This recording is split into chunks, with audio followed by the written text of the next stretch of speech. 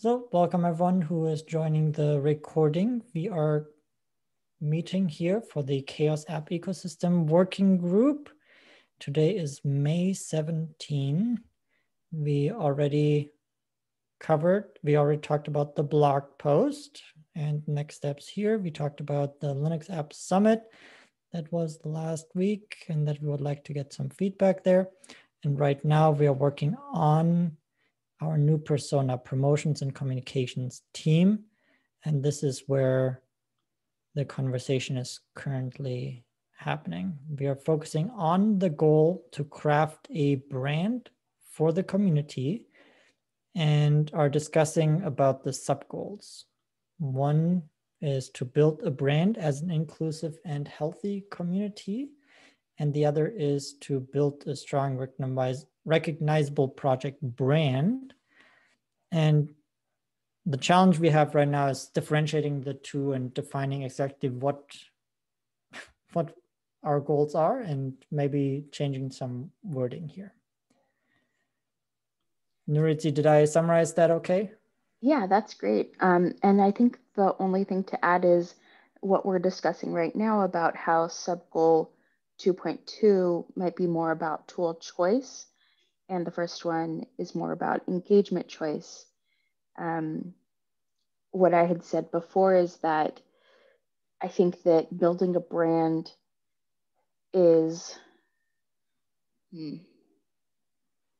like, to me, a brand is something that when you see, you recognize what it actually, like what the product is or service, and you have certain feelings associated with it.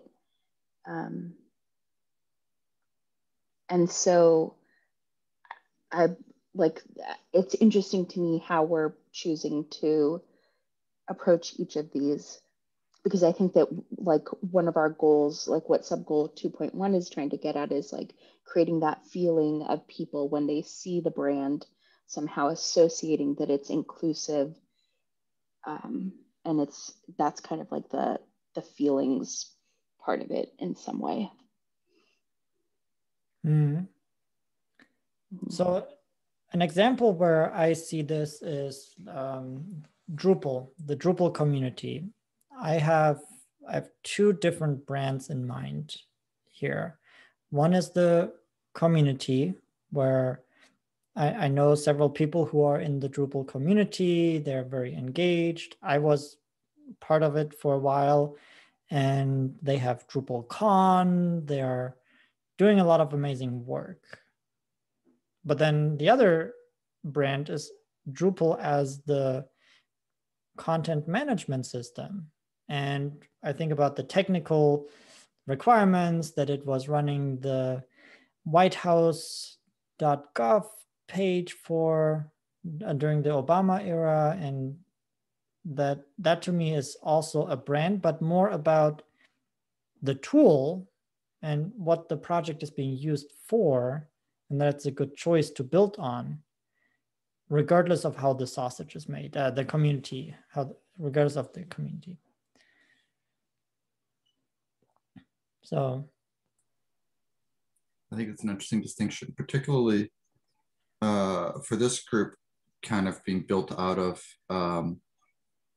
KDE and GNOME, which both have, I think, many facets to their brand, which is, your community, as you say, of people doing conferences and having Hackfest and getting together. But then also, your user-facing software, your desktop or whatever else you're creating, your apps and stuff. But then also, the brand of your developer ecosystem, right? Like, we want people building apps with our technology stack. And the brands are not entirely independent. Obviously, making one more recognizable makes the others more recognizable, right? But I think there is some distinction to be made, I guess.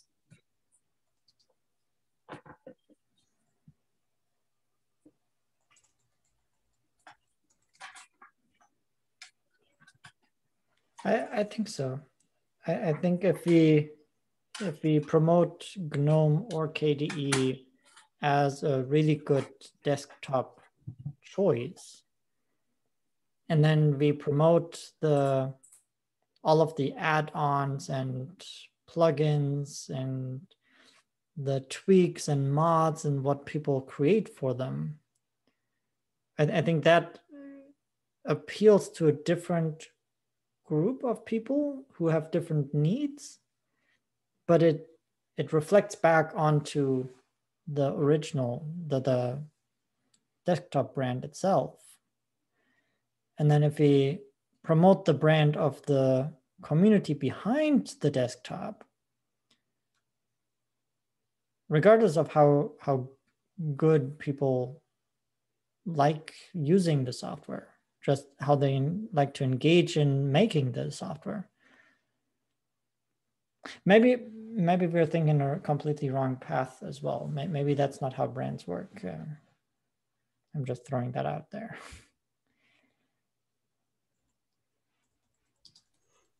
Yeah, because another example that I'm thinking of is that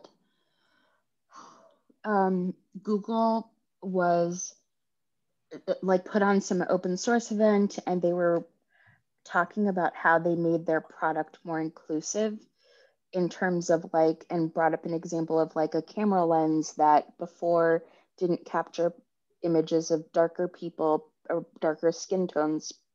And then they did some changes, and now it captures a broader spectrum of skin tones and things like that. And so they were saying, look at us, we're inclusive and we're trying to like build along with everybody. And so it sounds like they're trying to shift their brand so that when you think about Google, you think of it as being like inclusive products for everybody.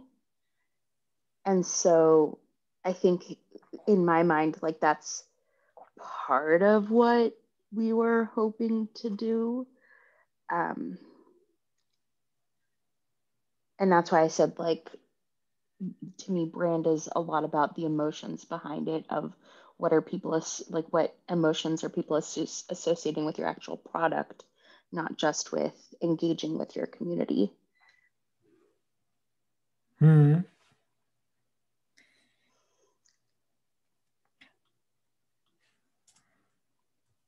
So could I summarize it as seeing the product is an extension of the community, or of the community. And so if community is diverse, then product supports diverse users and use cases. Something like that? Yeah, that sounds like a good start. Yep. Interesting.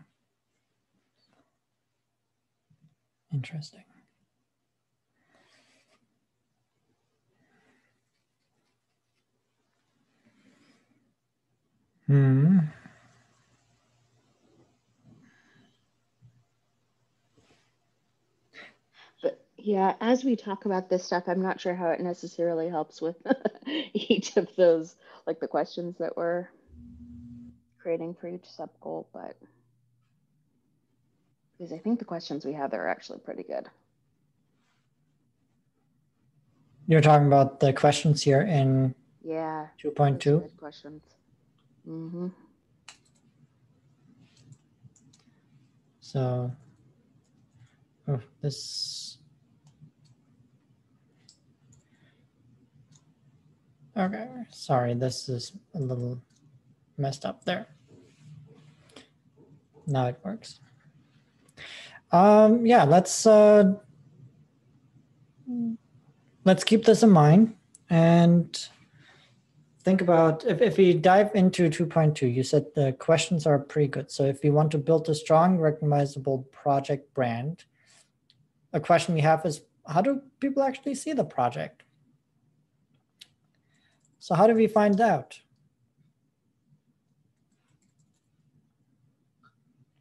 Do we survey users?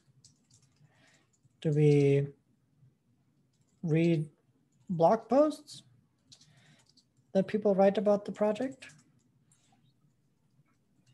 If you have the right tooling, you might try to do some sentiment analysis on places where people are talking. Reddit, for example. Although there is a massive selection bias with Reddit or Slashdot or anywhere that you're looking. But I mean, there are tools that do, you know, automated sentiment analysis that can pour through thousands upon thousands of stuff. Yeah, and as we're talking about this sentiment analysis, it makes me wonder what we mean by like how do people see the project? Because that question seems very similar to what do people associate with a project and whether people dislike or like it. So I wonder if we should be a little more specific in terms of, is this just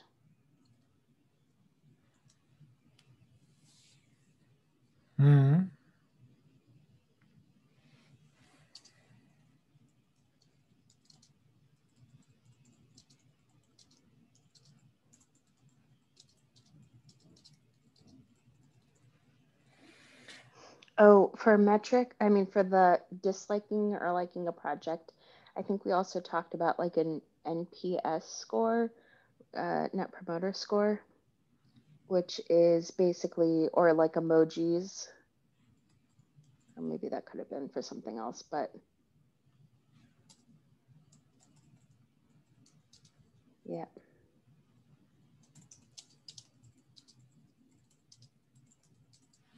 Yep, absolutely. I think we need to capture that. Yeah. I don't think we need to write anything else. Net Promoter Score is so well established. Okay.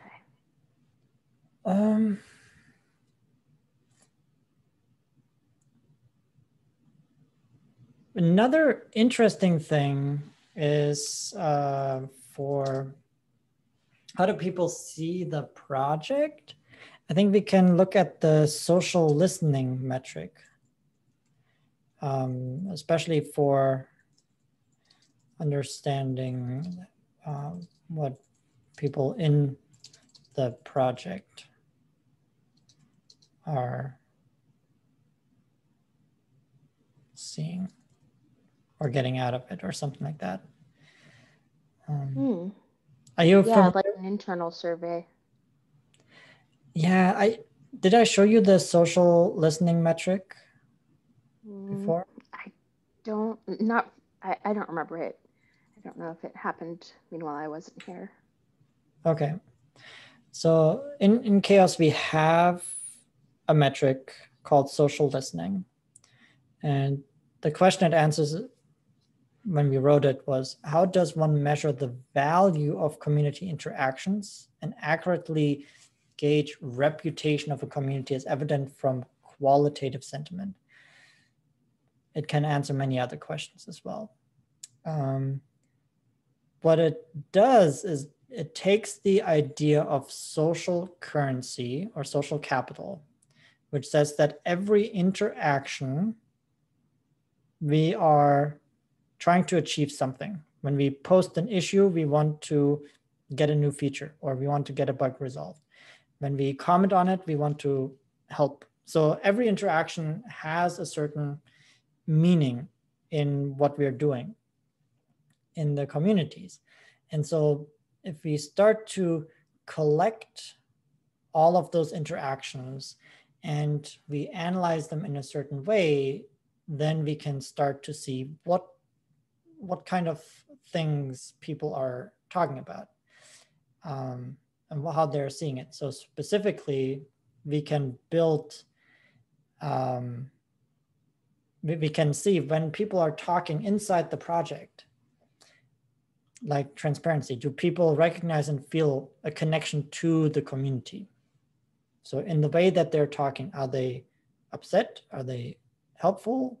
Are they helping others? Are they asking for help? Are they showing that they are, that they understand where things are happening, that it's transparent. And by the process is basically you take every interaction and then you tag it with these different labels: transparency, utility, consistency, merit, trust, which you can define. But it gives you a sense in the end for how the community sees the project. And that's really cool. It is. I like that. And so let's say utility is very high. People are talking a lot about how easy the tool is to use, how the features match the requirements, but there is not a lot of consistency. Maybe we need to think about, okay, how do we transfer that consistency and how we communicate and how we engage the community, and maybe we can leverage that utility to drive or get people more have a better impression of the consistency. Now, I'm not a. There are ways to do it. I recommend listening to our podcast episode where we talked about this.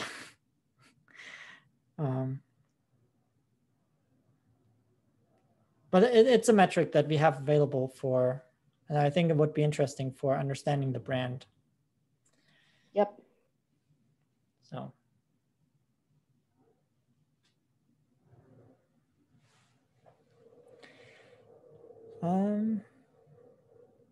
What do people associate with the project? I'm not entirely sure what we're expecting here as answers.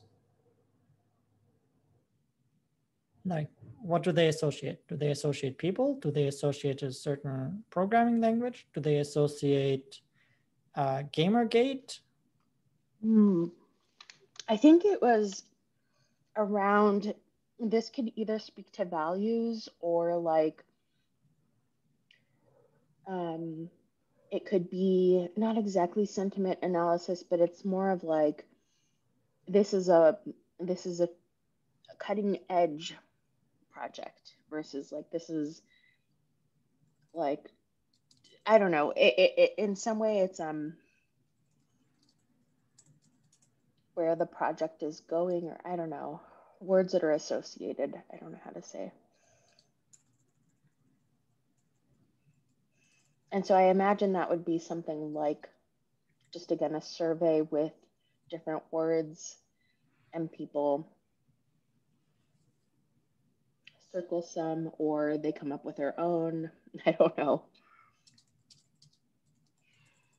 Might also be interesting to know what competing projects people associate with it. Yeah. Mm-hmm. So if I think of Drupal, I think of WordPress. If I think of KDE, I think of GNOME. But there are others as well. So might be interesting to dive into that.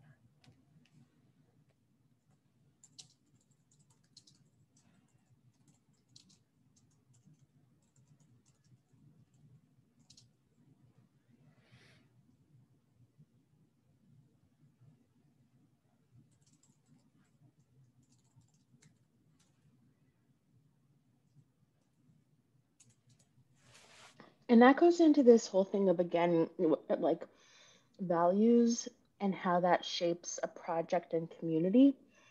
I think that a strong brand is based in values in some way. So if a community doesn't have something that's really visible, it might be hard to make sure that it's incorporating that into different aspects of its work and of the product itself. I like that.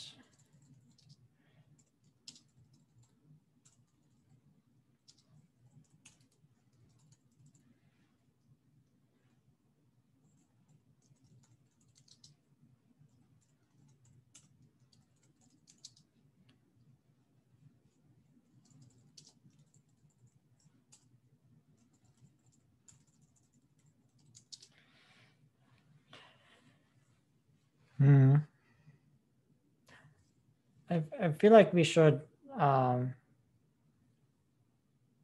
once we clean this up a little bit, Vinya Logan, who is one of the authors of the social listening metric, she comes from a marketing background, but has very strong footing in community work, community management.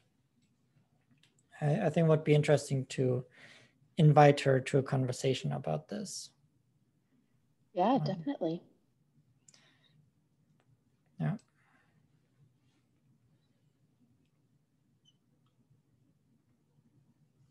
Any ideas on how to address the question, how many people know about the project?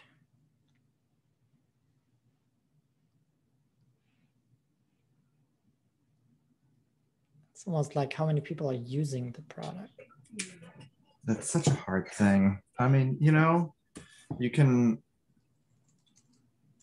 I've seen lots of people use stats that I think are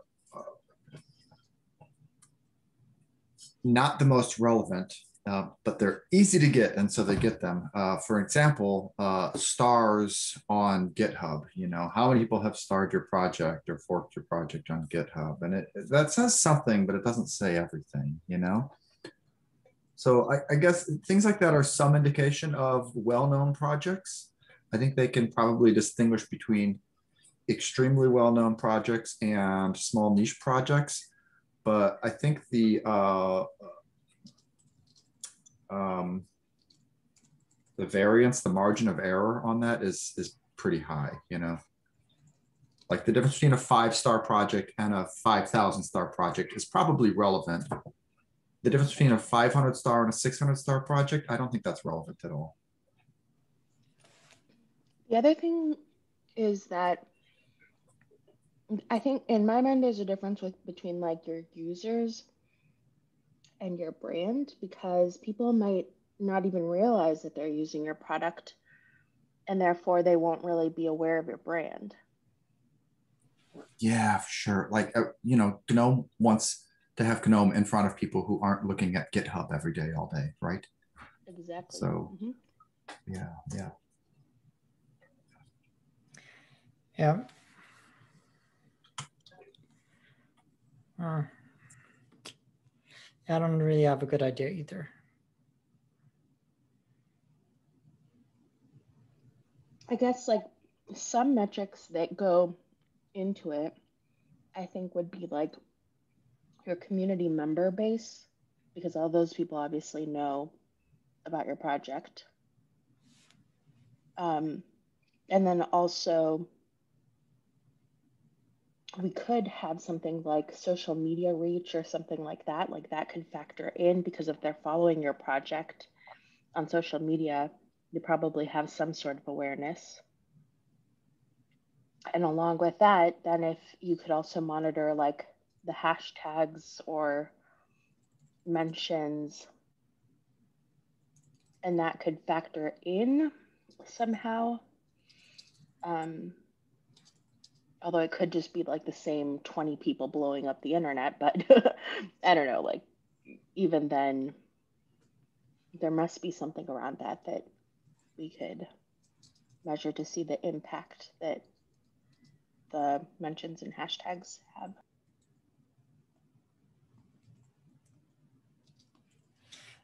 I think that's an important thing we need to add here. Even something like website traffic.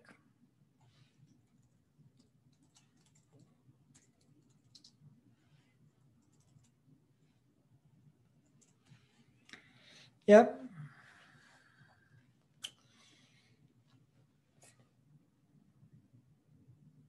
It just is super clear to me that it's not super clear. that this is a really difficult topic to tackle.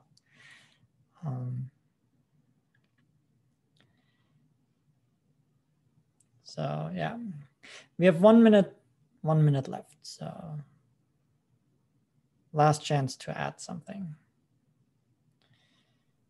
Well, I just wonder if we can leverage, as you said, like other people in the CHAOSS community who might have more experience with brand in particular, they might have some other ways of looking at it that we haven't considered. Yeah. Yeah, Nicole Huseman would be great. She's also strong in marketing and open source. So what I think we're doing right now is we're structuring our thoughts. We're starting to create some document to have something we can talk about and we can engage with others. So maybe if we clean this up, then we have a better tool to talk with others about and engage them. That's my hope. So because if we just open this up right now, it's even for me difficult to dive back into it. So yeah, makes sense. Me too. Okay, well, we have a 4-week break. We'll meet again in 4 weeks. By then we'll have everything forgotten. And so we can start from scratch to try to figure out what we were meaning with this, and then we can hopefully clean it up next time. Okay, but at least you have a video. Watch it again. Okay. Well, have a great time off. And see you in 4 weeks. Yeah. Have a good, what is it, Memorial Day in 2 Memorial weeks? Day. Yep. Yes. Yeah. Yay. A good start to your summer. Thank you. Exciting. All right. Bye, everybody. Bye. Bye.